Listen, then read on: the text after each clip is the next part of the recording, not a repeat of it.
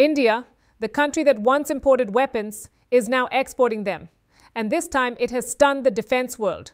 India's indigenous laser weapon, Durga 2, has grabbed attention for demonstrating that future wars may be fought not with explosive missiles but with beams of light. Developed by the Defense Research and Development Organization, DRDO, Durga 2 is being presented as a system capable of destroying incoming ballistic and cruise missiles in flight, essentially incinerating targets with focused laser energy. How Durga 2 works. Durga 2 is a high-energy directed energy weapon. Unlike conventional missiles that explode, this system uses concentrated light to heat and disable targets. With the push of a button, it emits a focused laser beam at near light speed that can neutralize incoming missiles, drones, and even fighter aircraft in a matter of seconds. The system can be deployed on land, at sea, or in mountainous terrain, in places where traditional missile defenses struggle. Why the world is surprised? Only a handful of countries, the United States, the United Kingdom, and Israel, have worked on comparable laser defenses. Now, according to Indian reports, India has joined this club.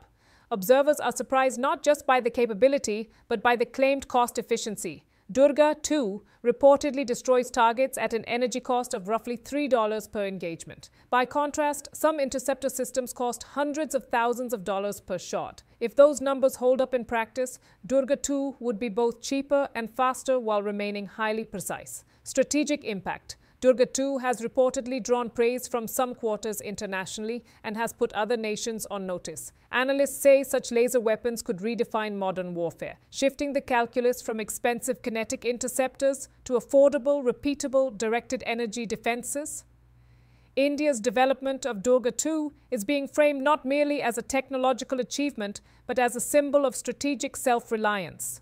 Innovation born of determination, not only deep pockets.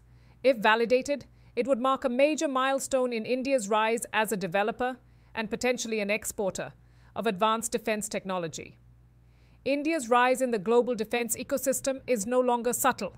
It is loud, visible, and disruptive. A country that for decades depended on foreign suppliers for fighter jets, artillery, missiles, and radar systems is now building futuristic weapons systems that even seasoned military powers are still experimenting with. The most striking example of this transformation is Durga 2, India's indigenously developed directed energy laser weapon system created by the Defense Research and Development Organization, DRDO. This is not just another missile or radar technology. Durga 2 represents a paradigm shift in warfare, where battles will no longer be fought with gunpowder and fuel-powered rockets alone, but with concentrated electromagnetic energy moving at the speed of light. For more than 5 decades after independence, India was one of the world's largest arms importers. Its defense procurement portfolio was dominated by the Soviet Union, later Russia, followed by France, the United States, and Israel.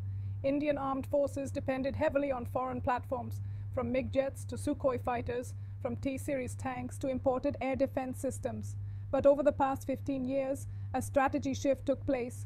Make in India, in defense, Atmanirbhar Bharat, defense self-reliance mission, rapid investment in indigenous R&D, public-private defense production partnerships, export-oriented defense manufacturing policy, and as a result, India is now exporting BrahMos, supersonic cruise missiles, Akash surface-to-air missile systems, advanced radars, naval warships, armored vehicles and artillery ammunition, simulation systems, drones. But even among all these achievements, Durga 2 stands in a different league. It is not an upgrade of an old concept. It is not a replication. It is next-generation warfare technology.